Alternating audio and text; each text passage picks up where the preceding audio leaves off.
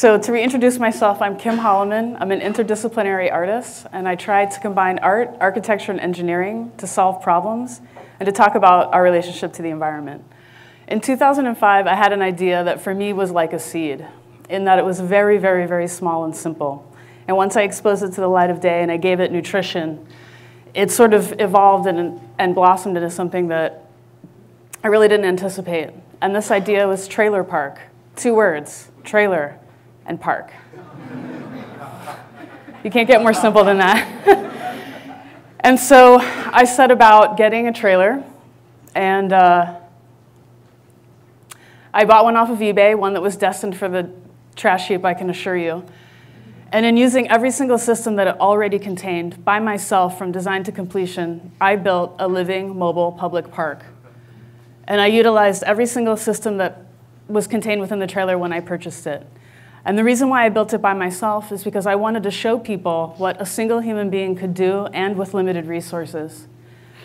When thinking about the environment, it became clear to me that some of the problems we're facing are so complex that the answers aren't going to be found right away with invention or even creation, and sometimes the answers are going to have to be found in translation. And I mean that literally, in the translation of the materials and the things that already exist around us. But I think what that really means is we have to transform ourselves and how we're thinking about these things. And I didn't quite create this project 100% alone. I had some very skilled and very loyal CooperUnion School of Art interns that helped me get the project ready for its debut. And it debuted in 2006 at the Storefront for Art and Architecture on Lieutenant Petrosino Square under the auspices of the New York Parks Department Public Arts Program. And they were gracious enough to allow me into that program for that year. Since that time, it's been alive and thriving and on view essentially everywhere you can imagine: north, south, east, west, uptown, downtown, some of the most popular intersections in Manhattan, as well as some of the most desolate places in Brooklyn.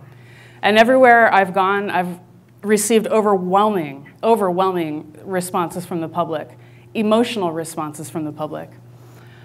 Oftentimes people want to interact with it like a scientist or an urban farmer, and that's fantastic because you can do that, and that's how I designed it. But a lot of people I found were having deeper experiences sort of on a metaphysical level.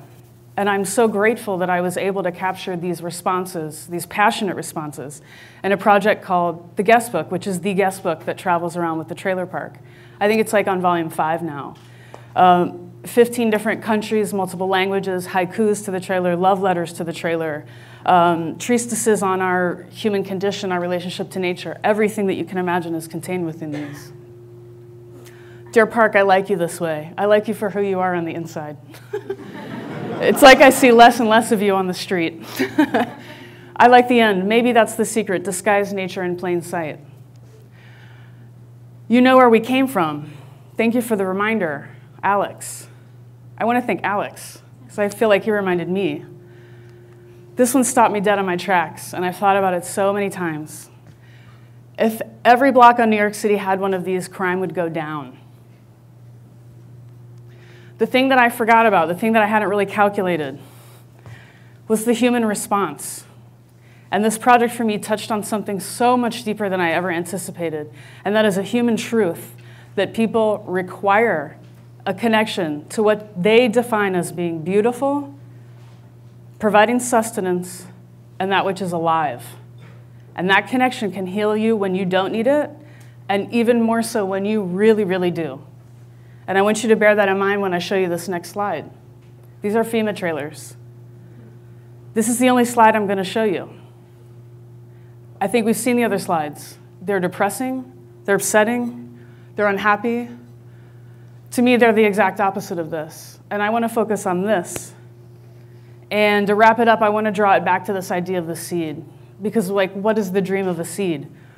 That it can go find fertile ground, that it can be nurtured by its environment, that it can grow strong and provide shade and shelter and sustenance the world over. And in the same way, I would like my idea to fly off and to find fertile ground and to be supported by its environment, raised up, so that it can provide connection, healing, shelter, sustenance, safety, security, and most of all, where it can create a sense of community where it's needed most. Thank you.